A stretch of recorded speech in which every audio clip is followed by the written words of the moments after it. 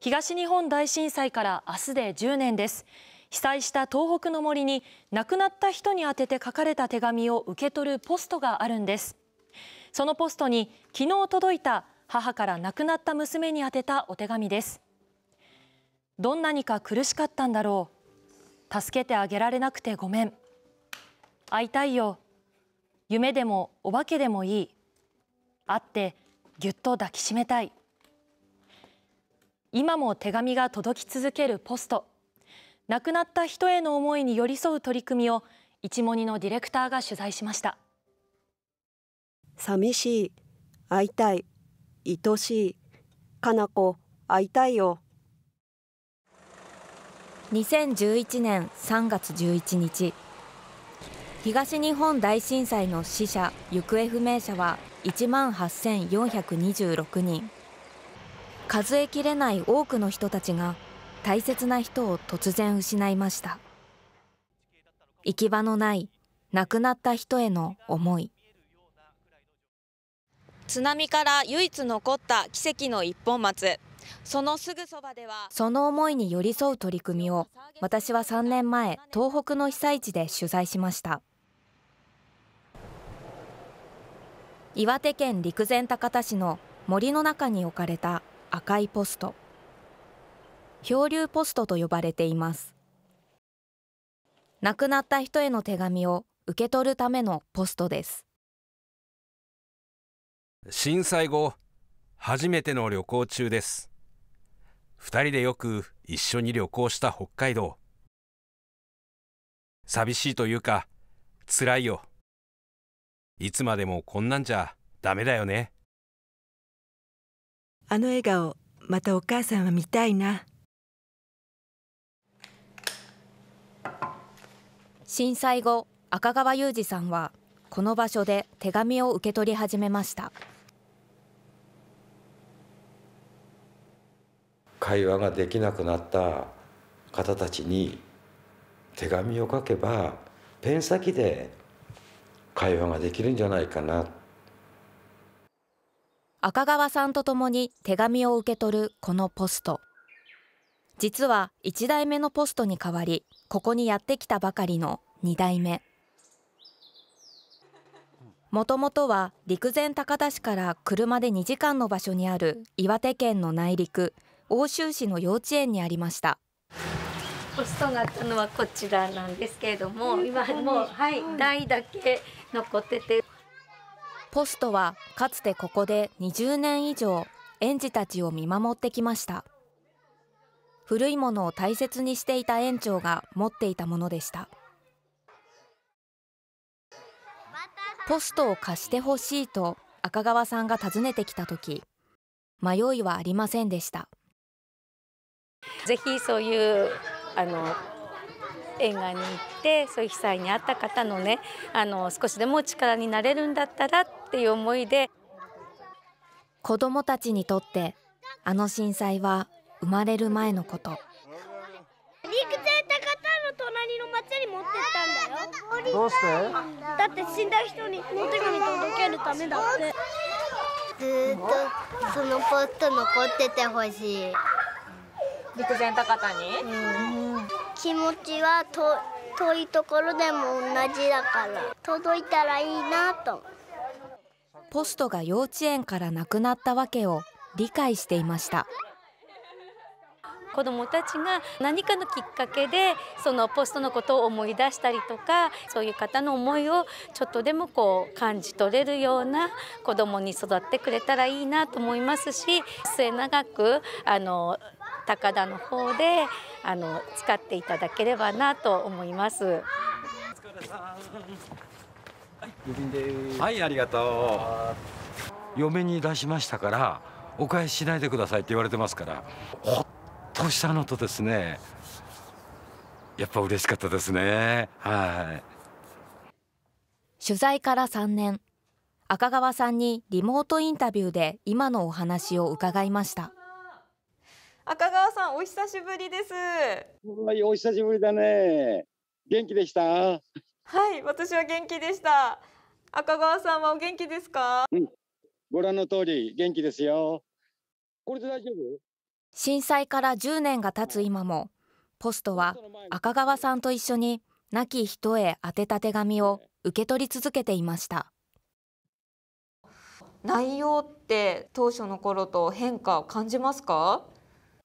やっぱね、だいぶ立ち直って一歩を踏み出し始めた方たちからのお手紙が多くなってきましたね。後を追いたい。なんで私が行かなかったんだろうっていうね、そういうお手紙から始まった方たちが、こうやって元気になれましたと、ご報告にいらっしゃいますね。私にとっては一番嬉しい言葉ですよ。中にはポストのことを亡くなった家族のように思い、会いに来る人たちもいます。いらっしゃるとですね、必ずここに手をかけて、ここに話しかけます。寂しかったでしょ。ようやく来てあげることできたよ。手紙を自由に読める小屋も作りました。空から見ていてねという手紙をヒントに、空色に。同じ境遇の人やポストを訪れる人と思いを共有しています。これまでに届いた800通もの手紙。今も変わらず必ず書かれているのは、会いたいという言葉です。友の声が聞けなくなって、友の顔が見られなくなって10年になるんだね。震災10年の節目って耳にするけど、節目ってなんだろうね。何年経ったって友に会いたい気持ちは変わんないのにね。友が笑っていてくれるのがお母さんの願いだよ。だって友はどこにいてもお母さんの大切な子供、宝物だからね。一歩踏み出した方たちの裏には、まだまだですね、その一歩も踏み出せないで、心を痛めている方たちが、本当に多くいらっしゃるような気がします。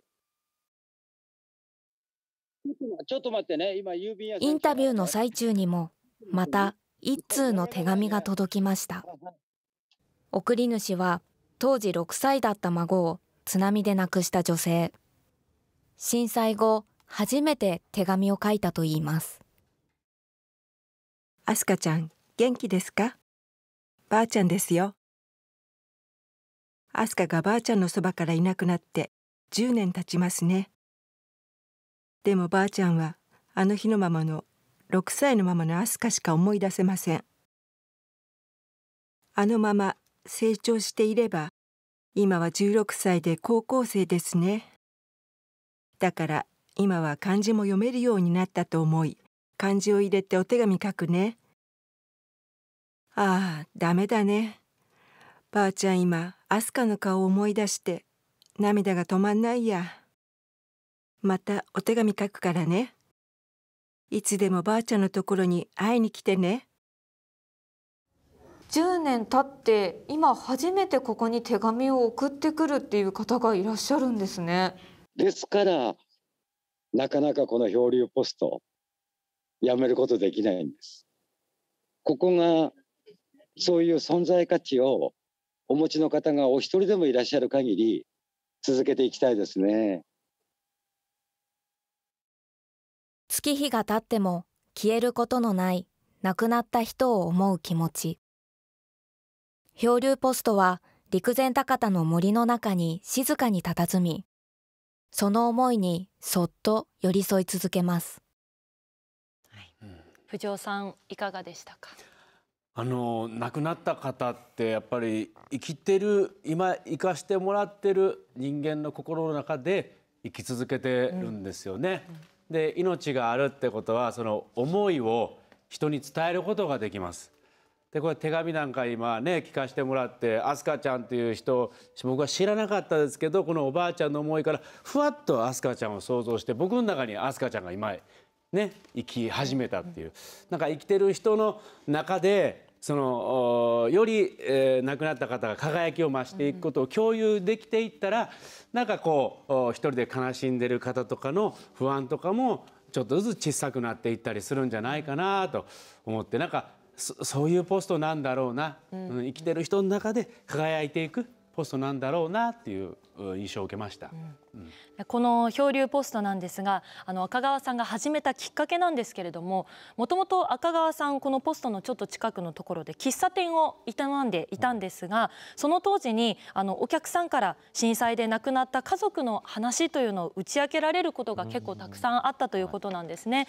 で、そうした人たちの思い少しでもなんとか受け止めることはできないかなということで、こちらのポストを始めたということなんです。で、赤川さん届いた手紙、毎年お寺で供養をしているということで、大切に、VTR にでもありましたがファイルに閉じて、そちらをポストのそばに作った小屋で誰でも自由に手紙を読めるようにしてあるということなんです。自分と同じ境遇の人たちが綴った言葉によって前を向くきっかけになったりとか、一歩踏み出そうかなという気持ちに背中を押したいという、その赤川さんの優しくて温かい思いから始まったことだと思います。こういった取り組みを知って、また一つ手紙を書いてみようかなという方もいらっしゃるかもしれません。さあ、そして明日3月11日のイチモニでは、かけがえのない命を奪った東日本大震災から私たちは一体何を学ぶべきなのでしょうか。番組では被災地の今を中継を交えながらお伝えしたいと思っています。以上、今日の特集でした。